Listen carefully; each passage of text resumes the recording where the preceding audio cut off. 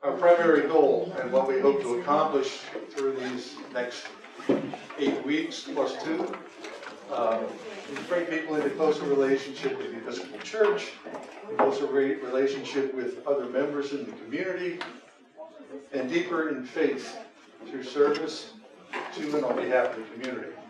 So you'll see the words that I've got highlighted in there are relationship and community. And community is really kind of the focus for this morning.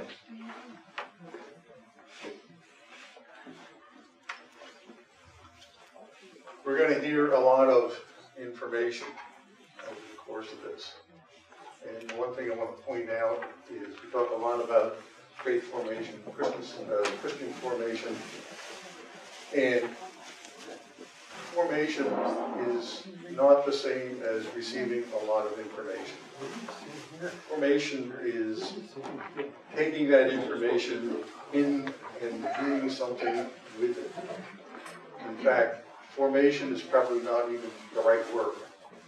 The better word is transformation. Because transformation is what church is about. If we come to church without the expectation of being transformed in some way, I wonder why we're here. So transformation is probably the key word for this whole thing. When we think about the Bible, we think about liturgy, we think about the sacraments. It's all about transformation. And what do I mean by transformation? If we recall in the baptismal covenant, one of the promises that parents and godparents make to their child who's being baptized is to bring that child to the full stature of Christ. And that's the transformation. It doesn't happen by the time the child is confirmed. It's a lifelong process. So, and it doesn't happen all at one time. So it's a step-by-step thing that we don't even know is happening most of the time. It's only when we look back and we see, aha, something actually did happen. So, again, transformation is really what we're after far more than receiving a lot of the information that we're going to be talking about. This is a chance to ask questions and voice doubts. The Episcopal Church is often about voicing doubts and asking questions. We have one caveat. We are sandwiched in between the 8:30 service and the 10:30 service. In radio language, we've got a hard break to get people to 10:30. So, with that in mind, our time for questions and conversation may be limited, but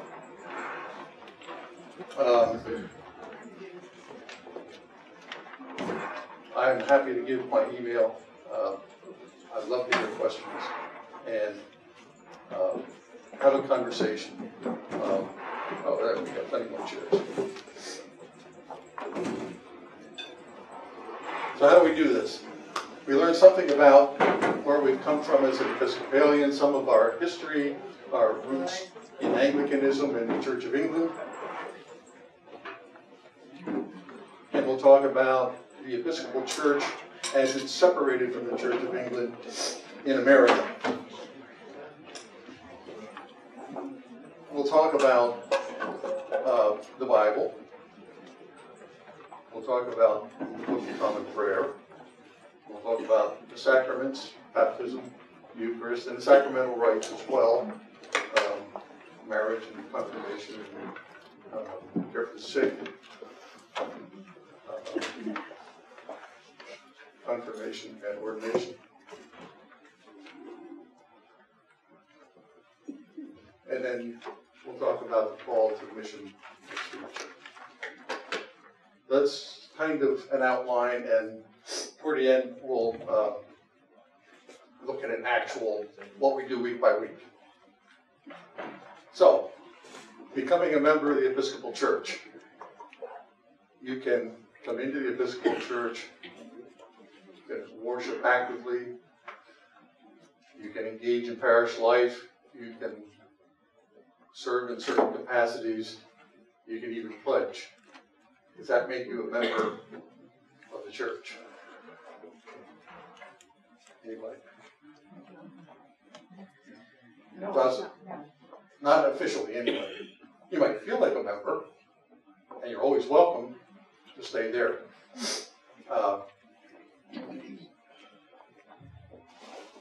Baptism. Baptism makes you a Christian. You've been baptized, you're a Christian forever. Okay, so that's the first level of membership. To be a member of the Episcopal Church, however, the baptism, especially if it's done as an infant or a child, has to be confirmed. So your membership through confirmation, and confirmation is accomplished by the bishop. The bishop will visit all the parishes at one time or another during the year. So the bishop comes, and upon confirmation, you are a member of the Episcopal Church. You're a member of a specific parish. So suppose you're not a cradle Episcopalian, you weren't born into it. Suppose you're Roman Catholic or Presbyterian, something like that. And you want to become an Episcopalian. In the same liturgy, the bishop will receive you into the Episcopal Church. If you've been baptized in a Trinitarian baptism in any denomination, the Episcopal Church recognizes that baptism. So if you've been baptized in the name of the Father, Son, and Holy Spirit, that baptism is acceptable. You don't have to be rebaptized. If you've been confirmed in another denomination, that's acceptable as well. And that's why coming in is a reception. Reception into full membership in the church. And there's one other thing that takes place, or can take place, that even if you've touched all those bases, there may be times in your life, or there may be a time when you've fallen away from the church, you've gone away, and the Holy Spirit has moved and brought you back into the church. And you may want to reaffirm your faith.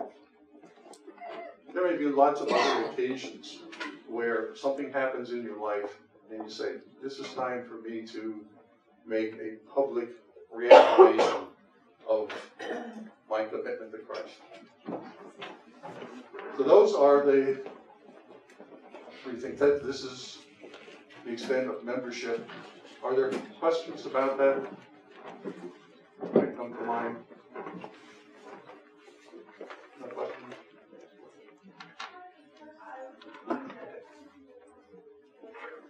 Community. Look at that word. We kind of all know what community means, but look at that word and see what's in that word that helps you understand what that word means. Community. Unity. Unity. Unity. Say again? Unity. Unity. Commune. Commune. Common. Thank you. Come. Thank you. That's great. That's the one I haven't thought of. Communicate. Communicate. Excellent.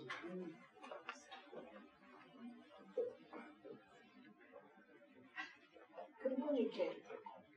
Yeah. We're all on the same page of what the word community starts to mean. We see a oneness, we see a commonality, and we see communication. If we go to the dictionary, it'll say something like, a group of people share common characteristics or interests and perceived as, or perceiving itself as, distinct in some respect from the larger society within which it exists. So that makes sense. So there can be all sorts of communities, people with common interests that perceive themselves in some way separate from the larger community.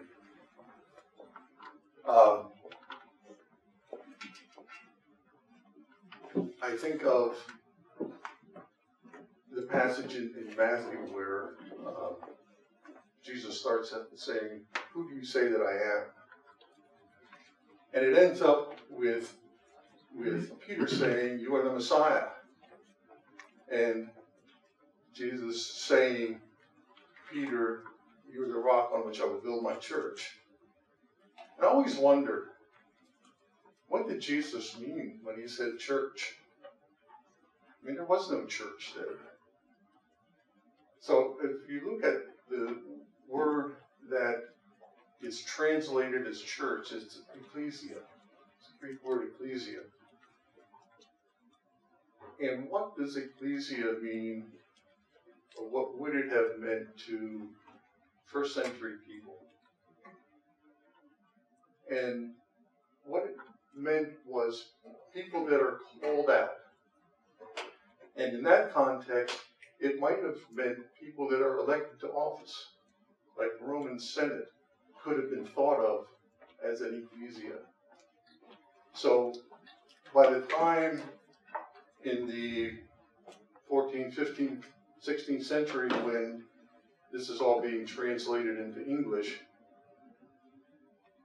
we're very familiar with church. So this word ecclesia can readily be thought of as church at that point.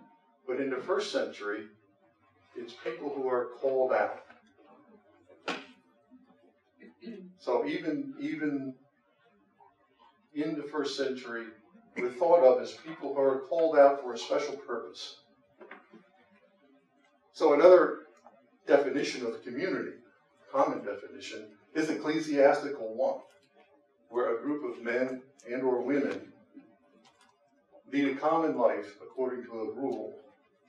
And I don't see Brother David Rutledge here anywhere, but if he was here, he's an example. If you don't know David, you'll see him in the brown Franciscan habit. And he's very commonly here, but not today. He lives by a rule of life, a Franciscan rule that calls him to certain activities that he does daily, his prayer, his work. He is part of a brotherhood that does not live a cloistered life. The Franciscans are not cloistered. They're out in the world. But and the idea of a rule of life, we can have our own rule of life. We can say, if you remember, I don't know, Michael Curry, our presiding bishop, has authored The Way of Love. And we've talked about this here multiple times. How many of you remember us talking about Michael Curry's Way of Love? Well, he's got 7 key words: turn, learn, worship, pray, bless, rest, and go. And each of those words can be turned into a rule of life for ourselves, a personal rule of life that says, where am I in each of those aspects in my spiritual life? And if I know where I am, if it becomes intentional and conscious, I can say, okay, well, what's the next step? Where do I go from here? Because it's a spiritual journey that means we're moving along. So there's 3 essential ingredients in a community. You have to have members, and the members have to be in some sort of a relationship. And there has to be a mission, a purpose for the community. So, here's a question for you. What makes a church community distinct from other communities?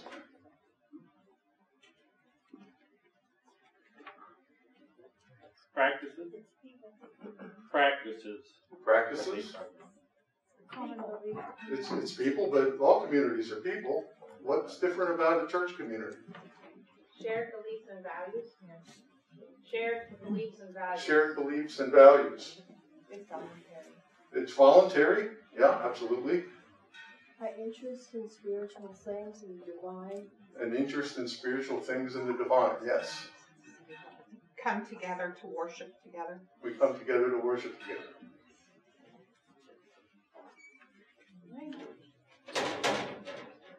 Language. Language. What do you mean by language? That people understand each other's words. People do understand each other's words. Maybe they do. I wonder. Yeah, but they understand something by them and they communicate that way. They do. And it's actually a good point, because in the Episcopal Church, we sort of have our own language. We have names for things that you hear said and you say, what are you talking about? The work of the Holy Spirit. Work of the Holy Spirit. Thank you.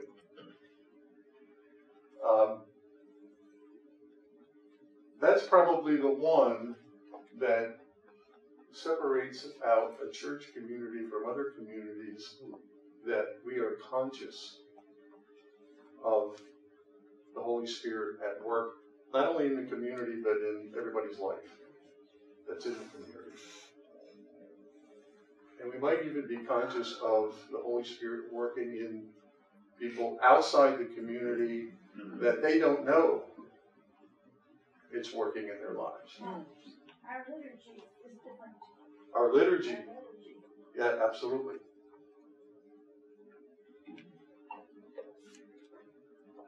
Great. All right. What I'm hearing is a lot on relationship and community, which is kind of where we started, isn't it? So maybe that, a lot of it is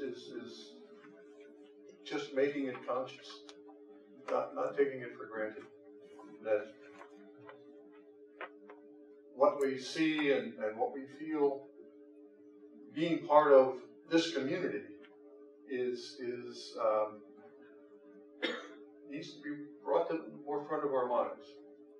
It's not just a place we come every Sunday and we go home and live the rest of our life. I have some things here that I will offer. What I've done with previous confirmation classes, and I especially encourage it for people who are actually here for confirmation and reception or reaffirmation of faith.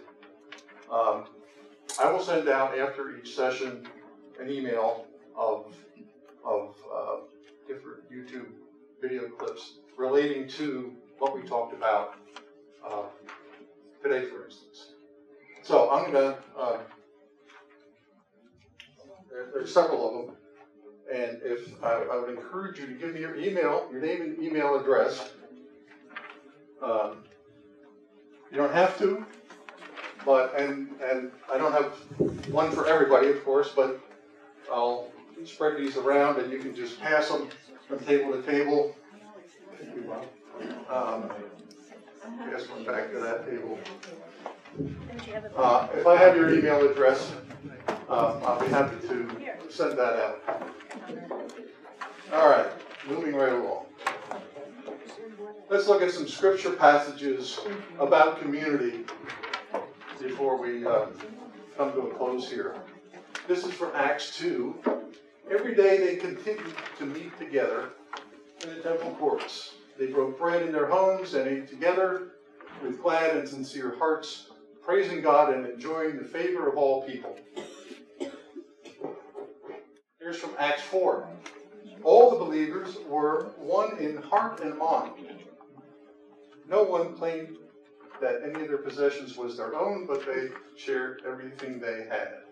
Romans 12, Paul instructs. Now, the first two were kind of a report. This is the way it was. But Paul is now instructing. Live in harmony with one another. Do not be proud, but Be willing to associate with people of low position. Do not be conceited. Next week, we will talk about Christianity in England, Church of England, Anglicanism, and all that jazz. And the week after that, we take a break because you will be introduced to the nominees for vestry. And then the week after that is annual meeting. So we won't meet that week either. But when we resume the following week, we'll talk about the Episcopal Church in America and how we moved from being Church of England through the American Revolution to being the Episcopal Church of the United States of America. If you were here last summer, you might recall we did a session on the Bible. We're going to do that again. And then we'll do a session on prayer and the Book of Common Prayer. The Book of Common Prayer is that red book in the pew in front of you that we never open. We don't have to because everything is in the bulletin, so why do we? It's 1,000 pages in the Book of Common Prayer. There's a lot of really great stuff in it that we don't perhaps pay enough attention to. So we're going to take a closer look at the Book of Common Prayer and prayer itself. Then in session 6, the sacraments, we'll start with baptism, and we talk a little bit about it today. We'll talk in more depth about baptism. And between that one and the next one, when we talk about the Eucharist, we'll also include the 5 sacramental rites. And finally, on stewardship, mission, and spiritual gifts, it's kind of a bookend to this, because we get back to the notion of community and what it means to be in relationship with each other and with God. So that's sort of the outlay, and that'll actually, believe it or not, take us into Lent. We'll be in Lent by the time we finish.